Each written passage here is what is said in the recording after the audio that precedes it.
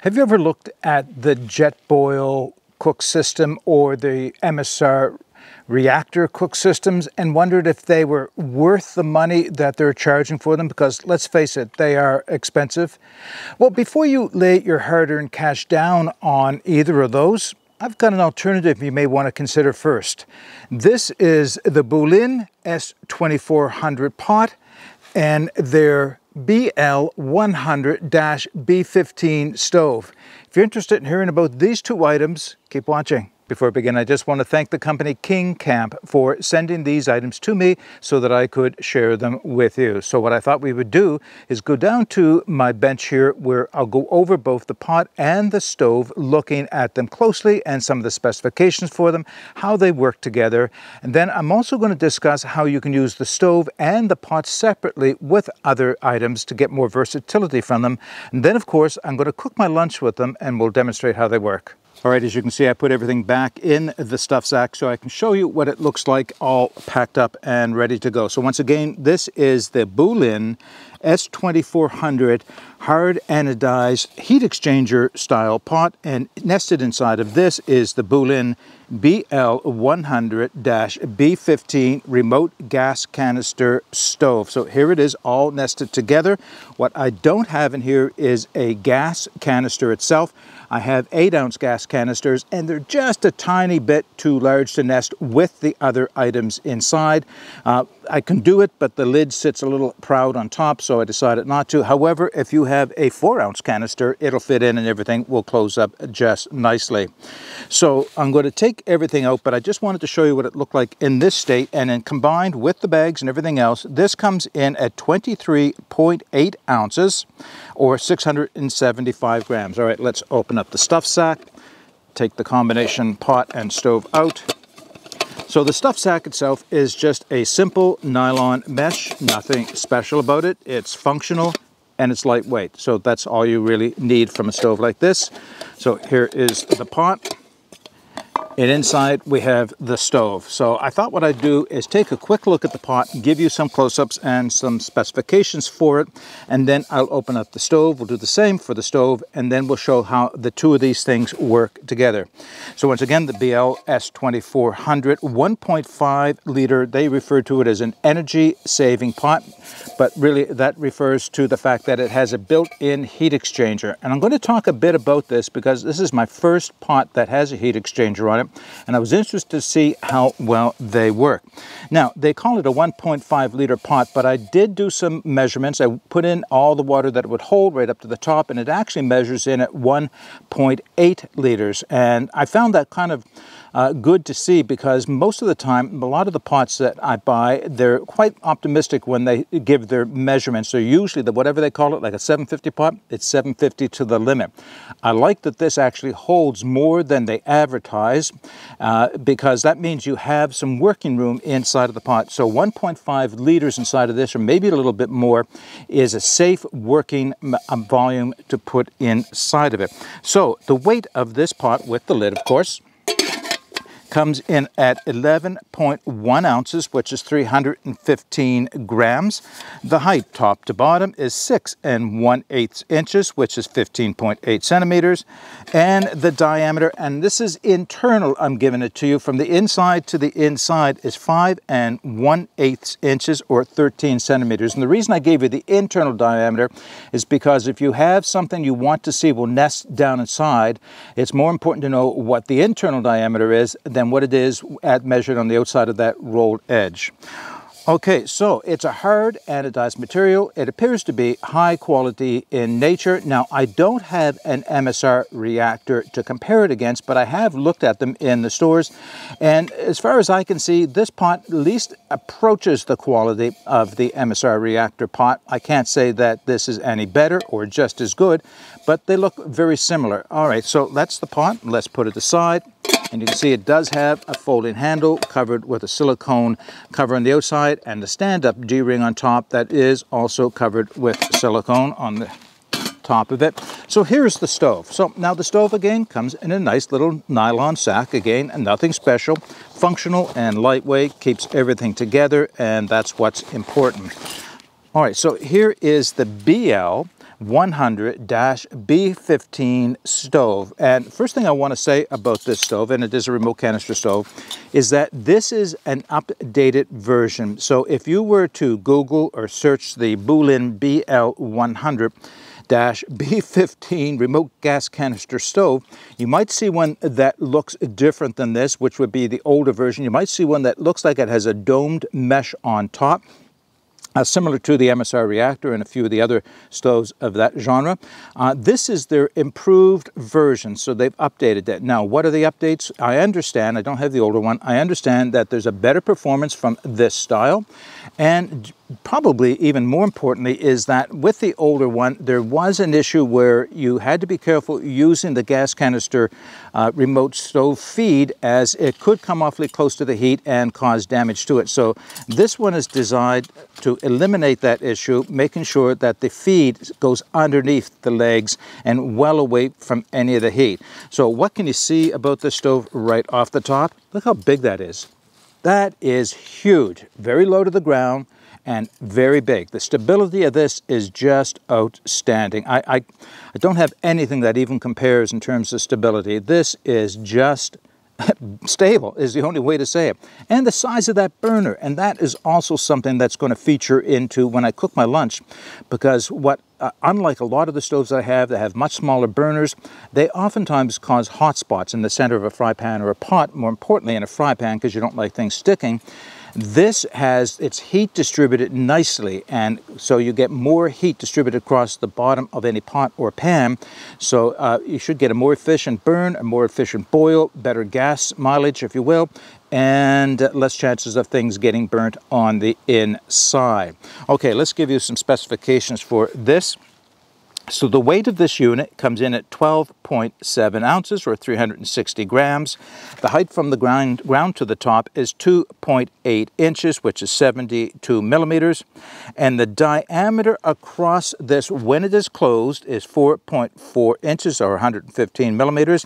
But across the top, when it is open, is 8.7 inches, which is 221 millimeters.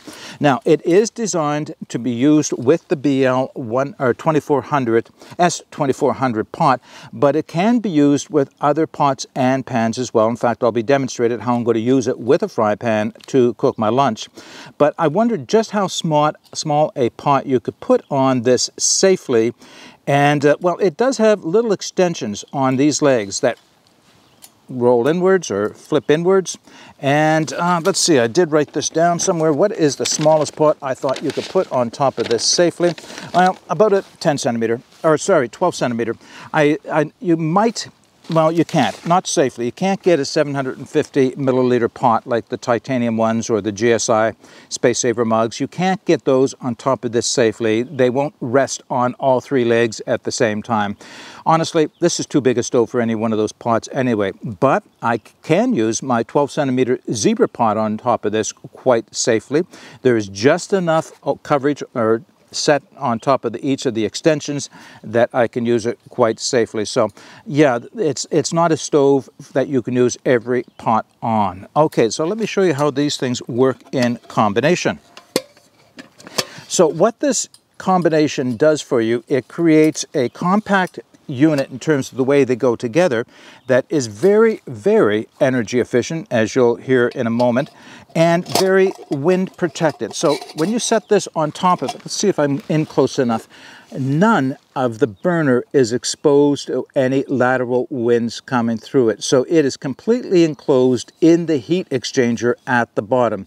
So all the heat is being directed at the bottom of the pot and up through the heat exchanger. Now I know that's not original to this one. All of the good brands like Jetboil and MSR do the same thing, but this is an alternative to a lot of setups that you might get that could be less efficient due to wind robbing heat away or, well, let's talk about the heat exchanger for a moment as well. Put the stove aside for a moment, and I have something else I want to bring in to show you how I use them in combination. So there's the heat exchanger, and basically it's just like radiator fins all around the outside. the flame and heat is allowed to go up through the center, and they will pass through the fins and then vent out through the holes around the side. The concept being is that more the heat is captured and transferred to the metal than would be if it was just a regular flat bottom pot. And it also, as I mentioned a minute ago, protects it from any lateral winds or breezes. So the downside of my thinking was, well, look how much weight and bulk it adds to a pot, because obviously I've got, well, at least 3/4 of an inch extra extension on the bottom of the pot and some volume decrease around the circumference of it, that I wondered if it was added bulk without added efficiency. Well, I was pleasantly surprised, as I'll show you in a few minutes' time when I experimented with a few other gas stoves and this pot as well. All right, I want to talk for a moment about the performance I was able to get from this stove. First off, in combination with the stove, or this pot in combination with the stove, and then the performance I was able to get from this pot with a couple of other stoves, and what you can do with this stove to get more versatility from it. So a bit to go through. So to start with, I did the standard boil test in this pot at home, so not out in the woods, but I used 500 milliliters of room temperature water, which is 2 cups. And with this stove in combination, as it was intended to be used, 1 minute 25 seconds to boil using 8 grams of fuel. So that was fast, there's no question. I wouldn't say 8 grams is especially fuel efficient, but it's not bad. It's not bad at all. I do have a stove that would give me a better performance than that in terms of fuel efficiency, but 1 minute and 25 seconds, that's pretty impressive performance nonetheless. And I think the only reason that it used up 8 grams of fuel is, well, again, look at the size of the burner on this thing. But there are some advantages to a burner that size that we'll go over in a few minutes time. So I did say I used this pot with a couple of other stoves to see what I could get from it in terms of performance. So one thing that I did try, I'm going to show you, but I'm not saying I recommend doing this. This is one of the small ultralight titanium stoves. There's a number of brands of these stoves on the market. This one was sent to me by Near Zero. They sent it along with another product that I'm reviewing separately. But you know, they're small, lightweight, highly efficient stoves. They're noisy, and one of the things I find about them is that they have a very small burner on them, so all the heat is directed to one point on the bottom of the pot. Now, if all you're doing is burning water, that's not an issue, not at all. But if you're trying to fry anything and you want the heat distributed across your pan, that can create some real hot spots on a lot of pans. But what I wanted to know is, could I use this in combination with the pot? Well, you can. It will fit, just fit inside, as you see, and there's enough clearance. There's headspace with the pot stand, the pot rests, and the burner to make this work. It's not as wind protected from the side. As you can see, there is some of the burner exposed, and it worked. Like I said, it worked. I just made a cup of tea when I first arrived out here in the woods. My issue with this is stability. So if you have everything, well, you can see it doesn't take much to rock it off of the pot. If you have a very stable setup on level ground and you have water in your pot so it holds the weight to the bottom, it will work for you. But I would not recommend this as a regular use item with this pot. It will work. That's all I'm going to say, is that you can do it, but you have to be very, very careful. But what I did use with this pot that I really think worked well was my Camping Moon XD2F. That is the pressure regulated stove that I recently reviewed. And I decided to run it with this pot with 500 milliliters of water again. And I got 1 minute and 25 seconds from that. Okay, that's not bad, right? I wondered, you know, that's not any better than it was on top of this stove. However, I only used 5 grams of fuel, so it was more efficient in terms of fuel, but the timing wasn't any faster, so that's okay. But I needed the comparison to see what else I could get. So I ran the same stove, the Camping Moon stove, with my Uberleben titanium Kessel, which is a 13 centimeter titanium pot, and I got 1 minute and 35 seconds. So what does that tell me? With a titanium pot, same size and diameter, but without the heat exchanger on the bottom, is that the heat exchanger works. 10 seconds off of the boil time. Again, it didn't save a whole lot of fuel, but it is more efficient in terms of time. It did, I don't know that I remember, yes, I did 5 grams. So it came out to about the same amount of fuel used regardless of which stove. The fact was this was just a little bit faster, and it was, I believe, because of that heat exchanger on the bottom. All right, I did another test with this pot, and something completely different you normally wouldn't think of, and that is an alcohol stove. So I used the Trangia, I used the Firebox Nano, a little titanium one I have, put the Trangia in the Nano, put 2 cups of water, 500 mils in this, and I got a boil time of 5 minutes and 6 seconds. That's not bad, really. Trangia is not known to be a super fast boiler, but you know, that's not the reason you use Trangias. They have other benefits going for them. So 5 minutes, 6 seconds. I thought that was pretty good, especially when I used the Bulin titanium Kessel again on the same setup with the Firebox Nano and the Trangia. And I got 7 minutes, 6 seconds. So we're talking 2 minutes savings in boil time. Now, I can't tell you that I weighed the alcohol before and after to see how much was consumed, but I can tell you it was the same stove running both times, and I expect the consumption was consistent. So with a 2 minute savings in time, I saved alcohol by using this pot. So what does that say about this pot? When the heat exchangers, they work. They actually do work. Whether or not you think they are worth the investment, well, that's a question you have to answer for yourself. But I will tell you, they do work. Okay, let's just take another look at the stove itself. Bring the stove back in. Did I mention that this stove does not have a built-in piezoelectric lighter on it like a lot of stoves do? I think maybe it could be a bit of a safety issue. This sits so low to the ground that getting your fingers down that low to operate the lighter might be a little bit unsafe. So what they do give you is this remote one that you can carry with you. And if it stops working or you lose it, well, no big deal. You just use your Bic lighter to light this up. So again, that is a big stove, and I wondered about what could I do with other pots on top of this. So I mentioned a minute ago that I got 1 minute and 25 seconds using the Bulin S2400 on top of it. Obviously, I had to use the Bulin titanium Kessel to see what it would get. And so same amount of water, same environmental conditions, 2 minutes, 25 seconds. So using this pot in combination with this stove, I was able to save 1 minute over using a small titanium pot of the same diameter. Again, I think that's proof that the heat exchanger does work. But that's not the only thing I wanted to see what I could do with this stove. As I mentioned, it's not a large diameter stove, or excuse me, it is a large diameter stove, but it won't handle large or small diameter pots. But it will handle a fry pan, and in fact today I'm going to be cooking my lunch over this stove using this fry pan. And the reason I believe this is going to work so well is, once again, look how wide that burner is. So it distributes the heat significantly across the bottom of the pan, and that should help avoid any hot spots on the pan. Now, I'm also going to do some baking, so I will record all of this and show you how that works. Okay, I think we've talked enough about the pot and the stove in combination, as well as they work with other stoves and other pots. Let's cook some lunch. So there is my bannock in the little steel cook plate on top of that little piece of non-stick material. Ready to go. One last thing to do, get the pie plate on upside down. Double check with my toothpick. Absolutely clean. Okay, stove is turned off. I have to take this off of the burner.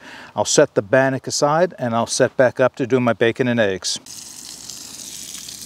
Now that bacon is looking great. So what I think I'll do is just push it to the edge of the fry pan. Maybe just pull it slightly off the heat. All I'm doing is just making some space here. There's some bacon fat still smoking in there, as you can see. I got to get that eggs in. Now, normally you want eggs to cook at a much lower temperature than this is going to afford me, so this isn't going to take very long for these things to fry. Let's hope I don't ruin them that way. I think they're going to be okay.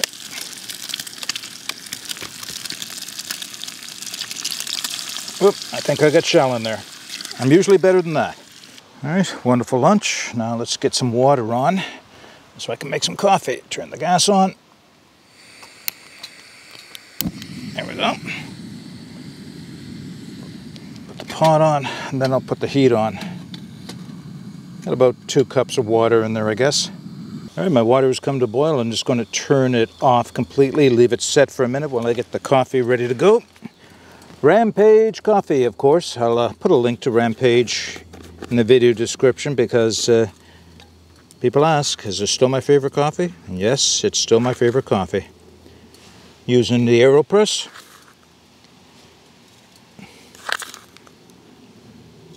Three. Maybe I'll put a little bit more in today. If it's a bit too strong, I'll just add a little bit more water to it. All right, take the pot off, lid, stabilize the AeroPress.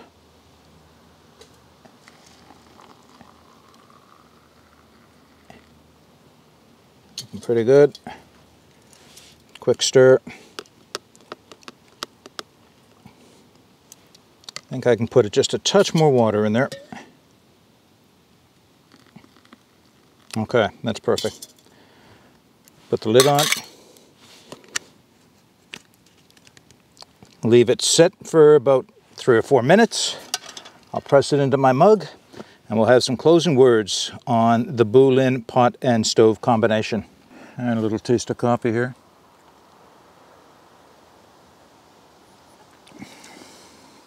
Ooh, a little strong. Kind of hot too. Give it a few seconds to cool off. And what we'll do, we'll have a few closing thoughts on the Bulin, at least I hope I'm pronouncing it, Bulin S2400 pot, 1.5 liter pot, and the Bulin BL100-B15 gas canister stove.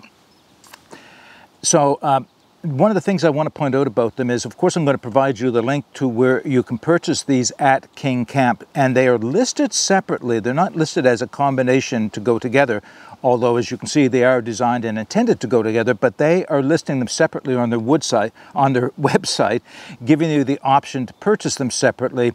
I think they go much better together than they do separately. Having said that, that pot, like I said, it works on any gas stove and it will save you some time, if not some gas. So that's something you'll have to decide for yourself.